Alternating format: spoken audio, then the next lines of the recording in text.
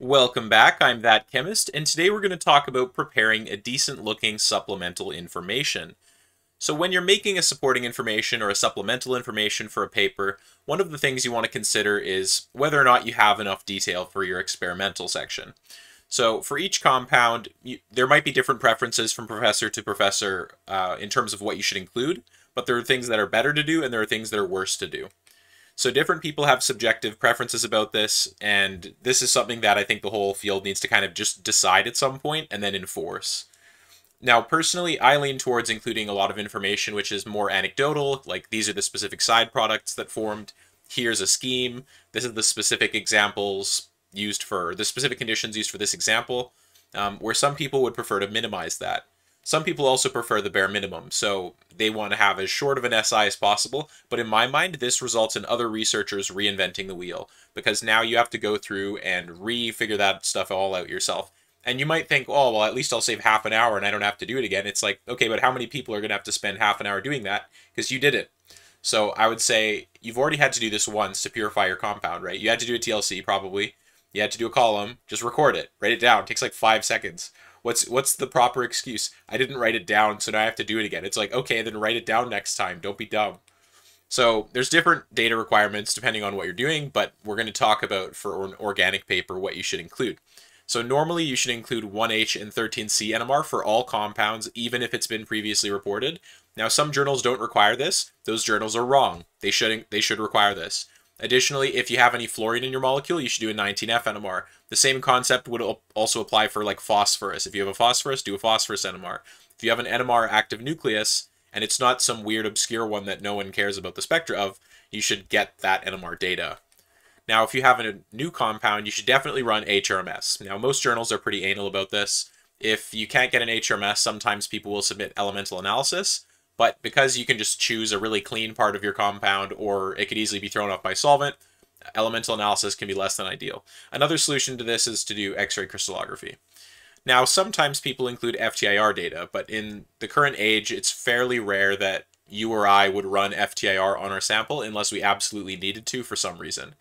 Now, sometimes journals will require that you include that. I think usually people are pretty lax about that. However, there's certain contexts where you might need that. Like, for instance, if you're specifically looking at the IR properties of molecules in your paper, then of course you're going to need to have IR data. Now, a thing that we often do in teaching laboratories that you never see in a research context is index of refraction. For whatever reason, this is a thing we just stopped doing. Maybe it's because the range of index of refraction is so narrow for organic compounds, but it's just something we don't do anymore. Now, melting point is another one that's kind of sporadic. Sometimes people report it, sometimes they don't. Some journals will say you need to do this for all crystalline compounds. Some will say you need to do it for all compounds. And depending on the solvent that it was crystallized from, it's going to have different melting points usually. So whether or not you have a pure compound crystallized from one solvent or another, it'll have different melting points. So it's a little bit like inconsistent. Now, it can be useful to do this. However, if you get something like an oil, you wouldn't be expected to freeze it just to get a melting point. So it's not always required, but it can be nice to have. So the physical appearance, however, is something you should always have. What does your stuff look like? Is it an oil? Is it viscous? Is it a colloid? Is it amorphous or is it crystalline? What's its appearance, etc. Now, it's also worth noting that if you wanted to do X-ray crystallography, it's really nice because if you can solve the crystal structure, you can definitively prove that you have what you think you have, whereas NMR kind of just infers that. So crystallography is really good. HRMS also can tell you what the mass is, the exact mass is, but it won't necessarily tell you like what the molecule is. It'll just tell you that there's these certain elements based on this exact mass. Now, most of the time we have an idea of what we're making or what we're isolating, but if you're doing something like natural product isolation or total synthesis, it can be really useful to get X-ray crystal data at some point for your intermediates. Now, in the case of in the case of natural product isolation, it's usually helpful to get a single crystal if it's possible. However, the amounts of material that you're trying to isolate might be too small.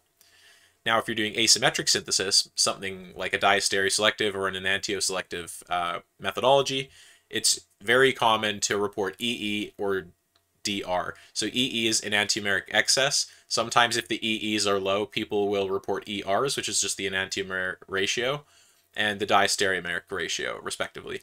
So sometimes if you're doing chemistry on one center, but there's an adjacent stereocenter, the chemistry can afford mixtures of diastereomers, so it's important to report DRs.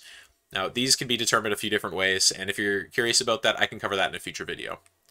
Now, if you're doing chiral compounds, historically it was more common. Now it's becoming less common. People would expect you to report the specific rotation, or sometimes people call this alpha D. And so essentially it's how much the molecule rotates light as like a solution in a given solvent of known concentration. Now, if you're doing a method paper and it's mostly on racemic substrates, but you have like 1 or 2 chiral compounds, people usually don't care if you do it. But if you're doing a ton of methodology on very chiral compounds, it becomes more common to see that sort of thing. But I do believe it's falling out of favor. If you think that this is still definitely required, make sure you comment down below so that I can pin that comment. Now, if you're doing complex synthesis, it can be really useful to do 2D NMR. So sometimes that's HSQC, HMBC, COSY. Sometimes you have to include NOSY data, as well as additional NMR experiments depending on the system that you're dealing with. So for a lot of small molecule chemistry, it's not usually required, but if you're doing like a total synthesis, you're going to be doing a lot of 2D NMR throughout.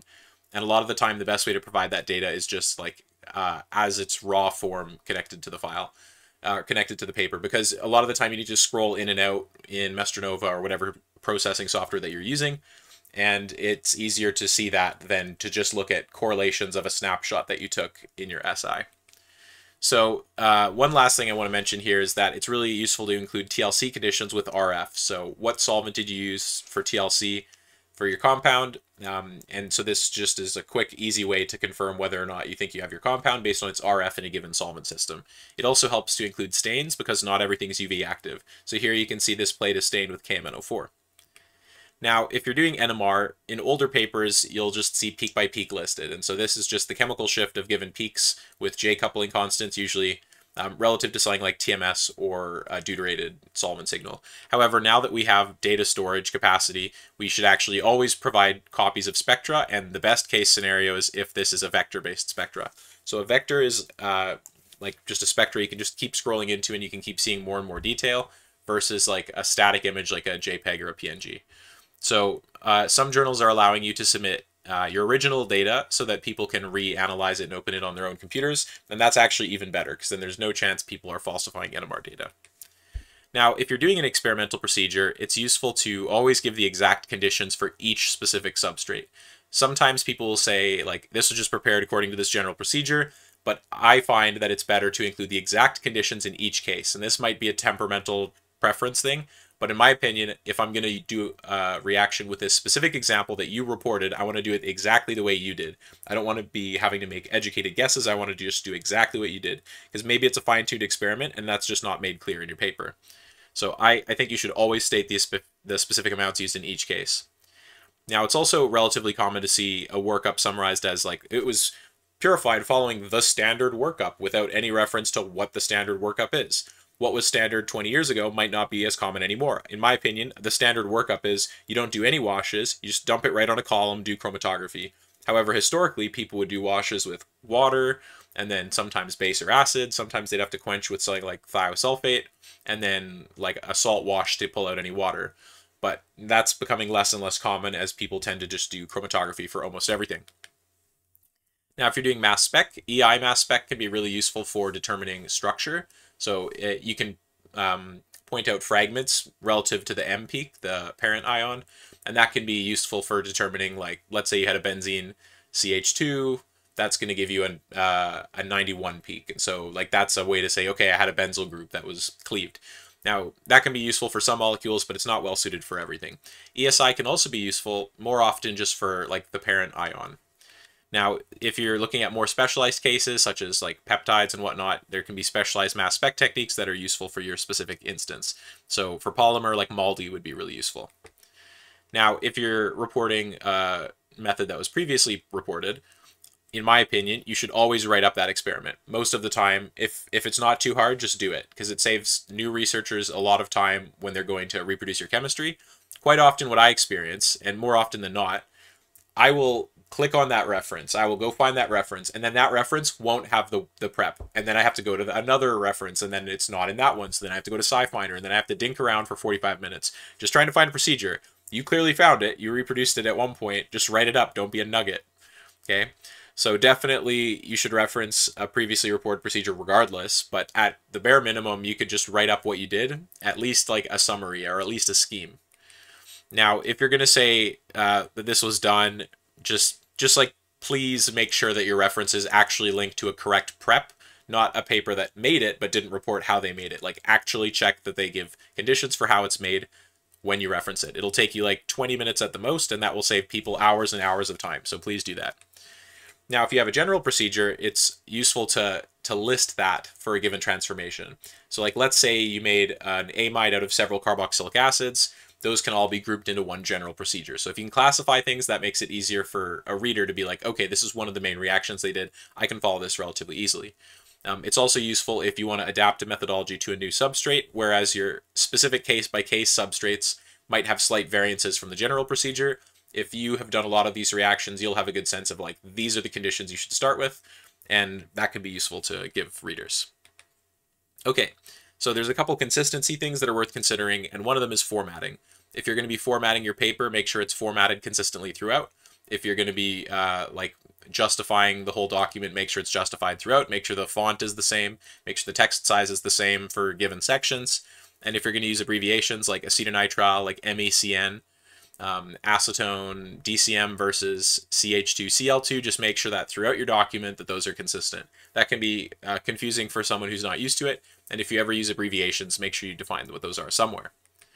Now, there's some other things you can do that are nice. And so one of the things that's nice is you can include the name of a compound in a text format above the procedure for its preparation. Sometimes people include the name of a compound in the image of the structure, but that can't be like searched with Control F. So it's helpful to give the name in a text format for people to easily find a molecule in an SI. Now, if you have a graph, make sure you define what the axes are. This kind of should go without saying, but if you have a graph, make sure people can figure out what it is. If you're doing a purification, don't just say this was purified by chromatography on silica. Like, include how much silica you used if possible. Include the RFs of the compound if possible. If you did a gradient elution, make sure you report that. And the column diameter and stuff can also be reported, but the best case scenario is if you're doing something even more reproducible, such as purification on a combi flash. So it could be purified on a 10-gram ReadySep Gold with gradient elution from 5% ethyl acetate hexane to 20% ethyl acetate hexane. And so just including that sort of information can be really helpful. So let's go through some examples. I'm just going to go through 8 examples, and that'll be the end of this episode. So in this first example, we see this compound was synthesized here. They give some conditions, but there's a few issues. So one of the things that they could have included was the amount of solutions that they used to wash and do extractions. So here you can see the mixture was poured into saturated aqueous sodium bicarbonate solution and extracted with ethyl acetate. They don't tell us how much of the ethyl acetate or the aqueous solution. Additionally, they say it was washed with distilled water and brine. They don't tell us how much, and it was dried over sodium sulfate.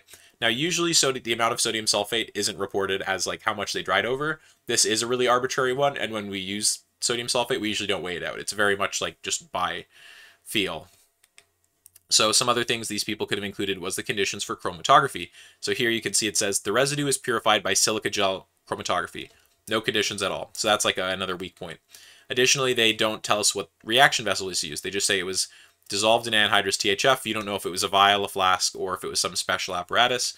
Additionally, they could have shown a synthetic scheme demonstrating what this was prepared from. Okay, so in the next example, we can see this ester derivative here. They don't tell us how many grams or milliliters or milligrams they use. They say how many millimoles of stuff was used, but if you're copying this from your lab notebook, I really doubt that you wrote, I used 0.3 millimoles. You probably weighed it out, so you should include the amount of mass that you used for each of these. Otherwise, it seems like your yield is sketchy. Additionally, they don't tell us what size vessel this was used in or what type of vessel, and they also could have included a synthetic scheme. Now in this third example, you can see this bromide derivative here. In this case, they don't give us the amounts of reagents and conditions. They just say it was synthesized according to the conventional method, which isn't even a general procedure. So that's not great, right? They also don't give us any purification conditions. They just say white solid with a melting point. So that's annoying as well. No description of the reaction vessel and also no synthetic scheme. Now in example 4, this is even worse. So no reference to preparation conditions is given. There's no general procedure, like there's just kind of nothing here. They also don't tell you how it was purified, so that's not helpful. And they don't describe the reaction vessel, and there's no scheme.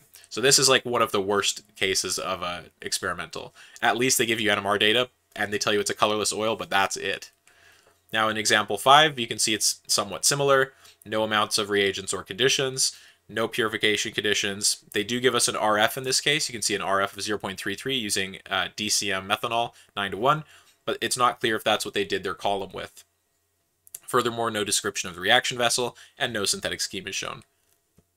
Now here in this example, they do have a synthetic scheme, but again, no amounts of reagents or conditions. No purification conditions are given. It's unclear if the conditions of acetone hexanes was used. However, they do say eluent, and so that kind of implies that they were eluting stuff with it. However, that could just be referring to the TLC plate. There's also no description of the reaction vessel.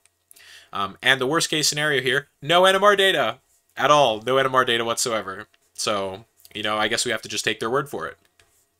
Now in example 7, this is a much better procedure. There's only a couple things lacking in this. They could have included a synthetic scheme. They have everything else they need here, but they could have improved the formatting a little bit because it's a little bit hard to follow. Like, where's the NMR? Where does the stuff stop? So yeah. Now in this last example, we can see here, we just have the acetylation of this cyclohexanol derivative. Now some things that could be improved is the description of the reaction vessel. The name of the chemical wasn't listed as a title here, so you couldn't control F and find your compound that you're looking for. Maybe that's just because they weren't sure what to call this. But overall, that was like a pretty decent procedure.